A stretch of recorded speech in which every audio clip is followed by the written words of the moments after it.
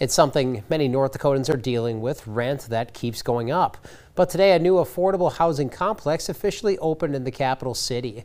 Many leaders were on hand today, marking the grand opening of the Century View Affordable Housing Complex in Bismarck.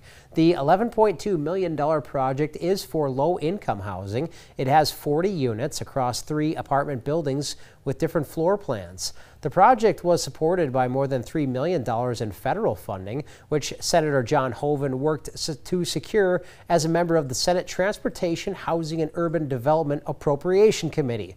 Hoeven said at today's ribbon cutting, quote, "Through partnerships like this, we can provide the affordable, high-quality housing stock that our state needs, supporting our ongoing growth and a higher quality of life," end quote.